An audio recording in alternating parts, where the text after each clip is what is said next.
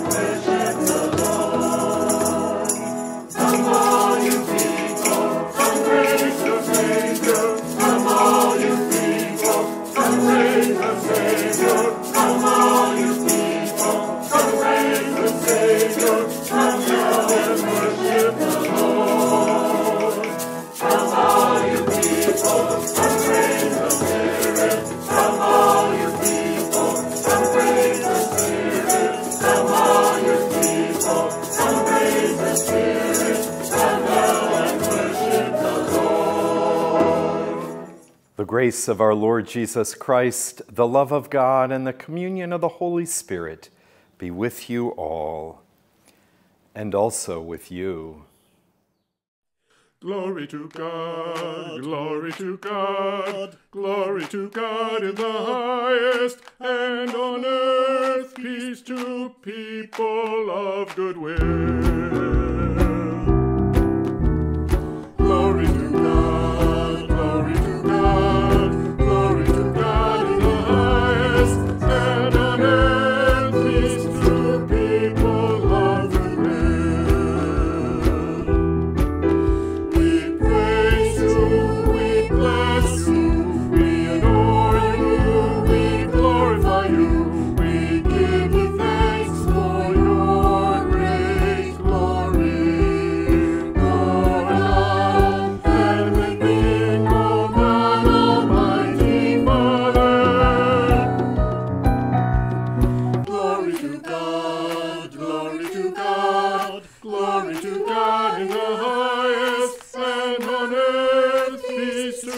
People of good will.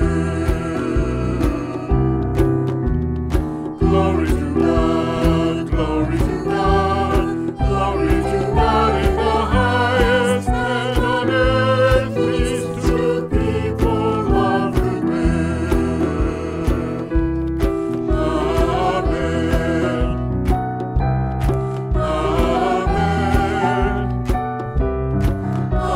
Amen.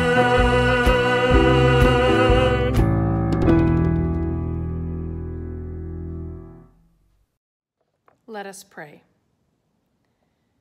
Almighty God, your only Son was taken into the heavens and in your presence intercedes for us. Receive us and our prayers for all the world, and in the end bring everything into your glory. Through Jesus Christ, our sovereign Lord, who lives and reigns with you and the Holy Spirit, one God, now and forever. Amen.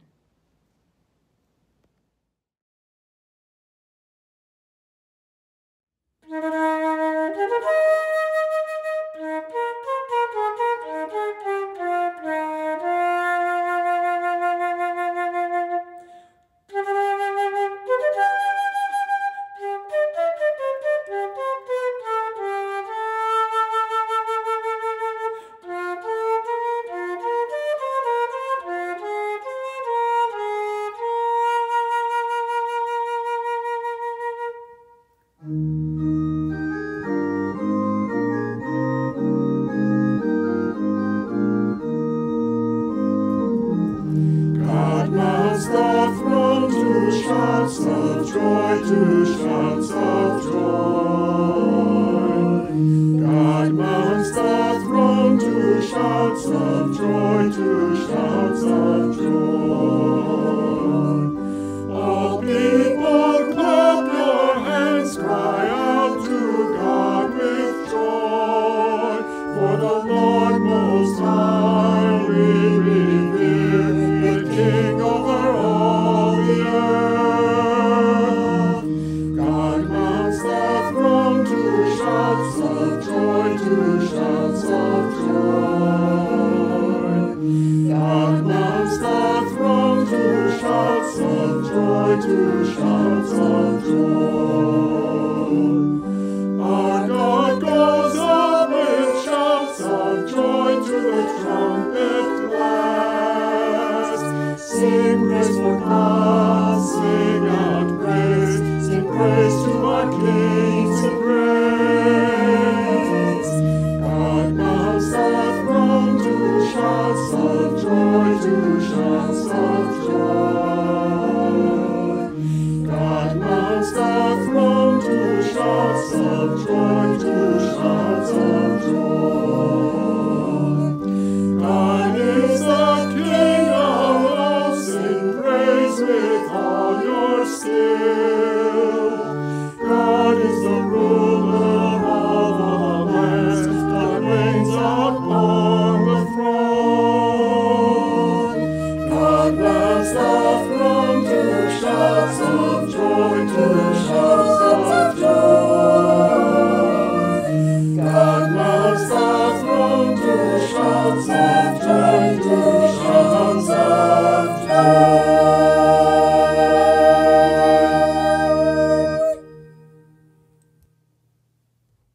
A reading from the book of Acts.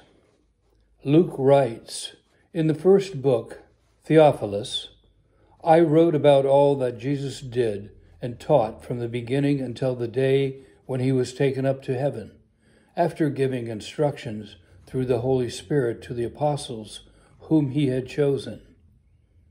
After his suffering, he presented himself alive to them by many convincing proofs, appearing to them during 40 days and speaking about the kingdom of God. While staying with them, he ordered them not to leave Jerusalem, but to wait there for the promise of the Father. This, he said, is what you have heard from me. For John baptized with water, but you will be baptized with the Holy Spirit not many days from now." So when they had come together, they asked him, "Lord, is this the time when you will restore the kingdom to Israel?"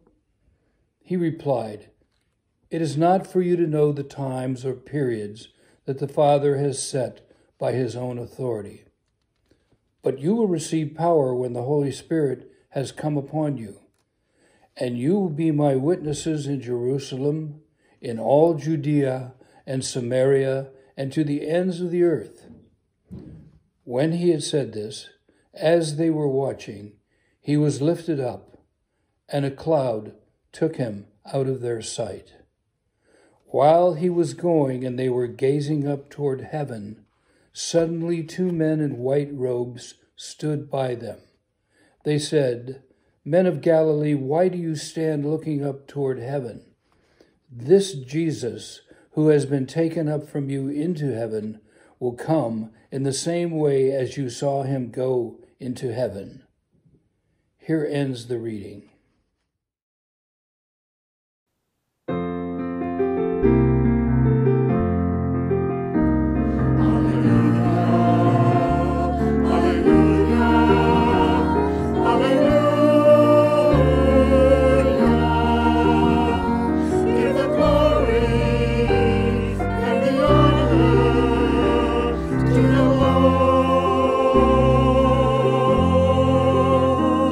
Hallelujah.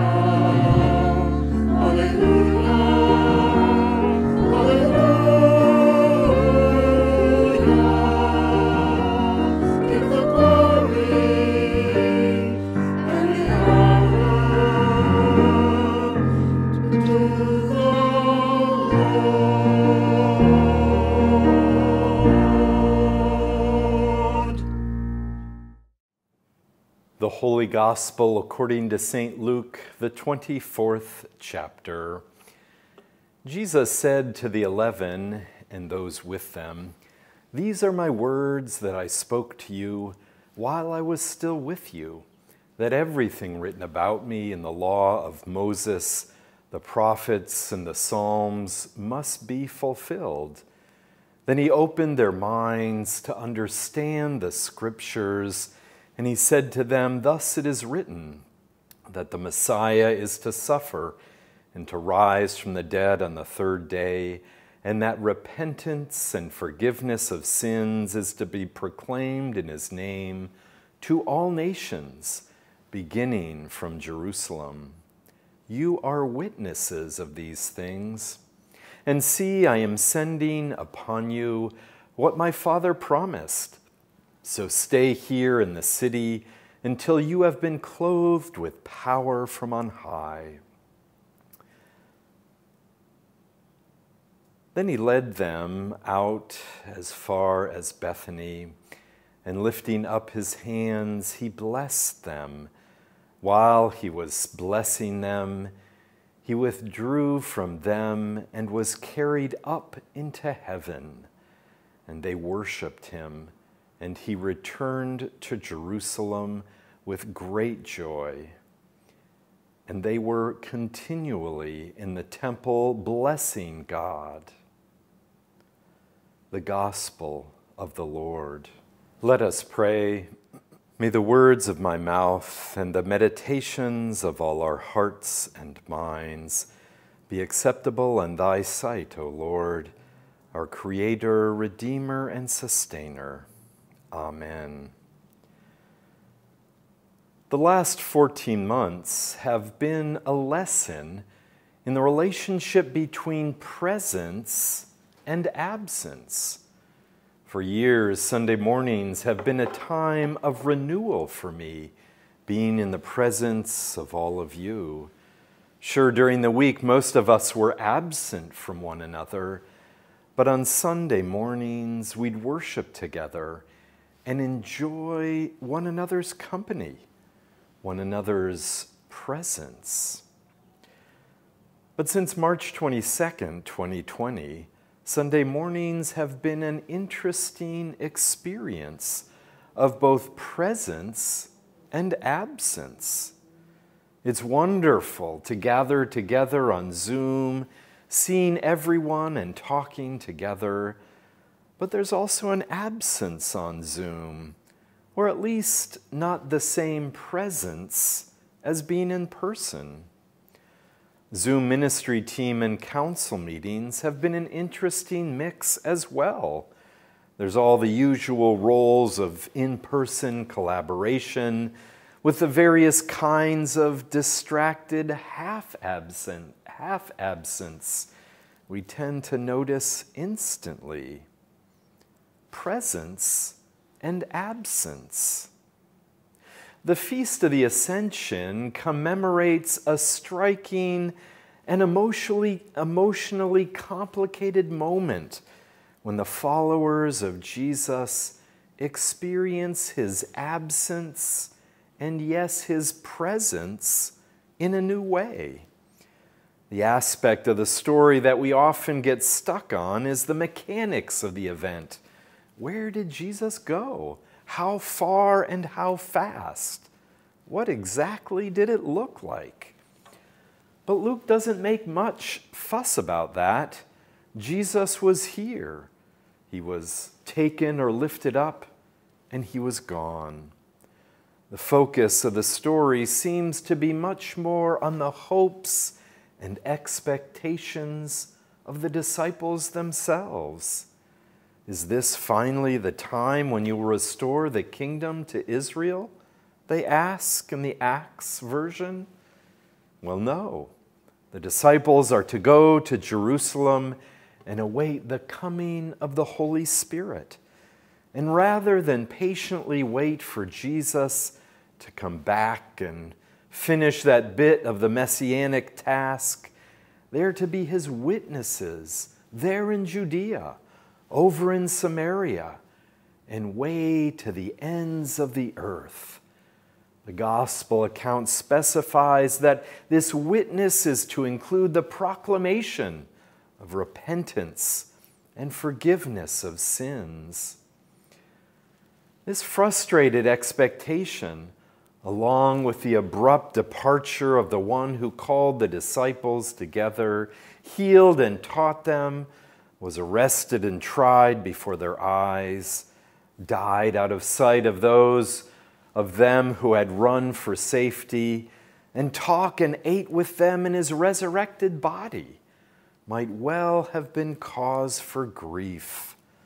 But in the story, the disciples worship and rejoice, blessing God in the temple day by day. The really absent Jesus will be really present in new ways and through their witness and hope. Our Evangelical Lutheran Worship, or ELW, offers two prayers for the Ascension of our Lord. One stresses the presence of Christ in a new way as the one who ascended far above all heavens, that he might fill all things, and then asks for the faith to trust that he abides with us on earth to the end of time.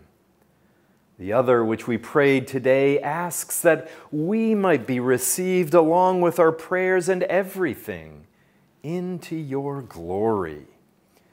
And those are the two sides of this day: Christ's ascension, his removal from the local presence in the sight of his friends, is precisely what allows him to fill all things and be present to the whole creation and to all people for their preaching and to make Christ known.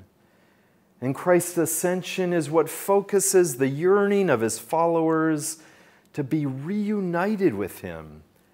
Jesus is still here, but in a new way. And please come bring us with you. This emotional tension between exhilaration at Christ's new mode of presence and sorrow at Christ's new distance runs through our understanding of the sacraments, our preaching, and maybe even acts of charity and justice.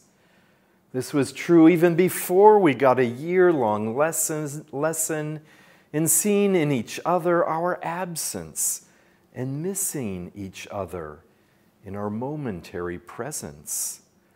We believe that Christ is really present by virtue of his promise.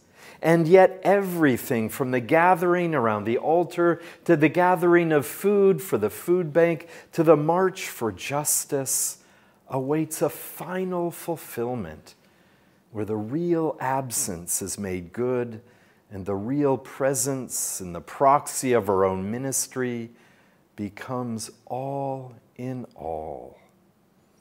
Amen. May the peace of God, which passes all human understanding, keep your hearts and minds in Christ Jesus. Amen.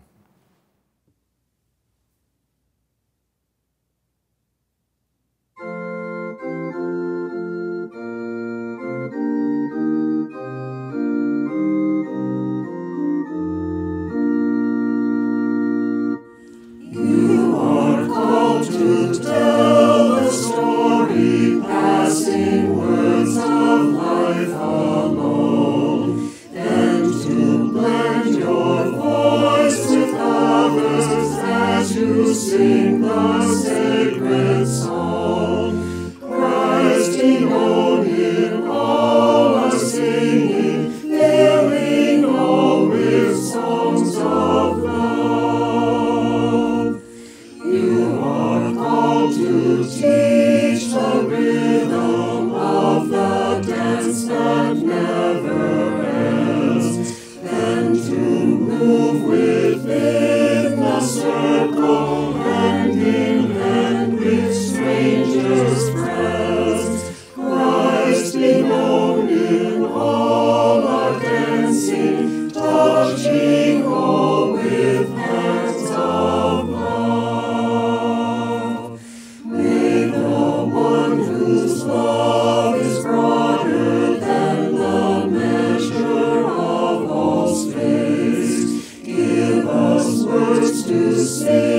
the story move among us in this place. Christ be known in all our living, filling all with gifts of love.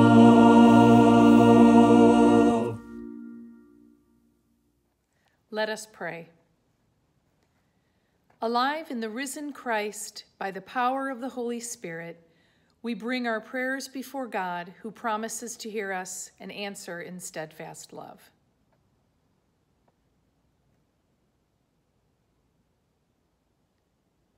You call the whole church on earth to worship and bless you. Empower your church to hear joyful witness to your love made known in Jesus Christ. Receive our prayer, O God. Your mercy is great. You have fashioned a habitat for all your creatures, and you fill the earth with your glory. Give rain where it is needed, and rescue those inundated by floods. Mend what we have torn in the fabric of creation, and replenish and nourish your world. Receive our prayer, O God. Your mercy is great. In the majesty of your love, you rule the world with justice and mercy. Give those in authority the spirit of your love, so that all who are hungry and poor receive food and resources, and all people flourish and live in peace. Receive our prayer, O God. Your mercy is great. You heal those who are sick and bind up the brokenhearted. Attend to the cares and needs of the hurting and hopeless in our congregation, community, workplaces, schools, and families. We especially remember those we name aloud or hold in the quiet of our hearts.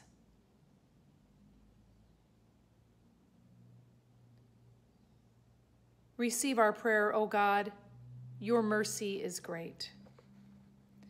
You have gathered us in this congregation, enlightened our hearts, and given us a share of the immeasurable greatness of your power. Help us to love one another. Be reconciled where we are divided, and share the riches of your grace with our neighbors. Receive our prayer, O God. Your mercy is great.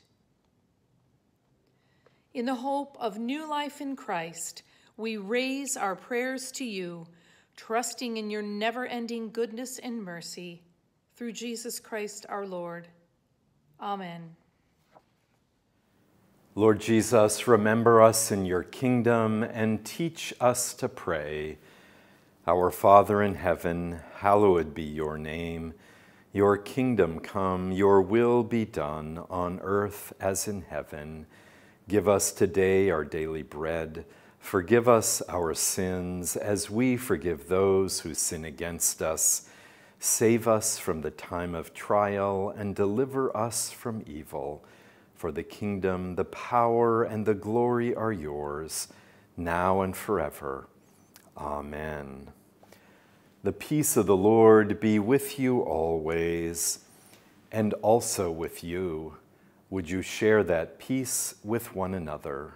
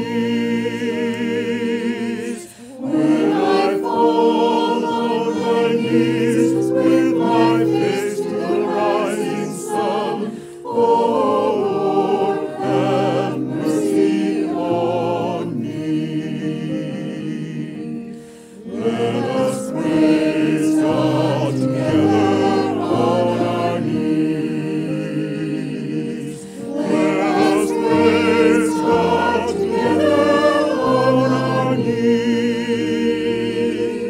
When I fall on my knees, with my face to the rising sun, oh Lord, have mercy on me.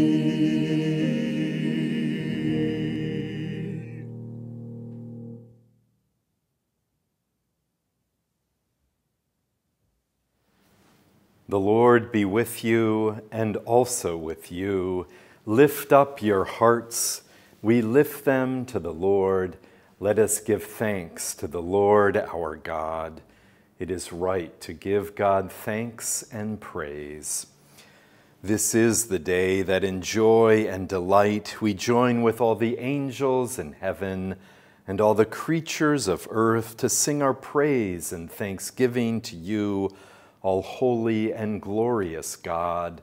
For Christ is risen indeed. Alleluia. This is the day that you broke the chains of death. This is the day that, marrying heaven to earth, you washed away sin, rescued us from evil, and brought us your peace. The Lamb who was slain has begun to reign, for Christ is risen indeed. Alleluia. And now I invite you to hold up your piece of bread or cracker. In the night in which he was betrayed, our Lord Jesus took bread and gave thanks, broke it and gave it to his disciples, saying, "Take and eat.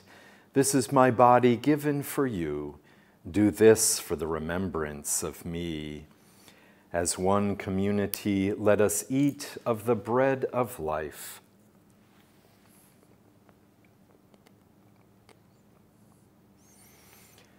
And now I invite you to hold up your cup of wine or juice. Again, after supper, he took the cup, gave thanks, and gave it for all to drink, saying, "This cup is the new covenant in my blood, shed for you and for all people, for the forgiveness of sin. Do this for the remembrance of me." As one community, let us drink of the cup of salvation.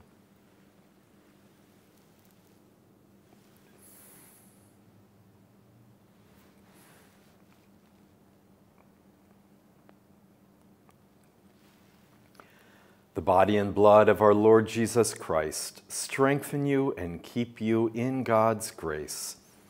Amen. Let us pray. Wellspring of joy, through this meal you have put gladness in our hearts. Satisfy the hunger still around us, and send us as joyful witnesses, that your love may bring joy to the hearts of all people. Through Jesus Christ our Lord. Amen. And now may our glorious God grant you a spirit of wisdom to know and to love the risen Lord Jesus, the God of life, Creator, Redeemer, and Sustainer. Bless you now and forevermore. Amen.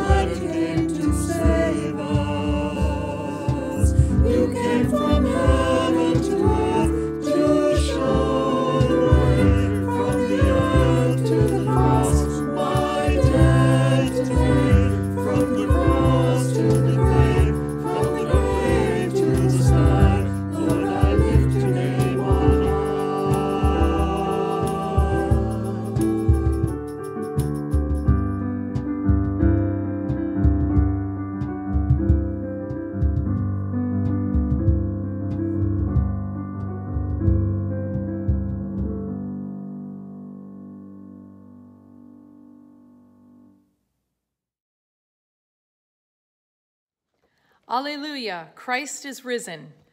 Go now to follow the way of Jesus. See others as he did.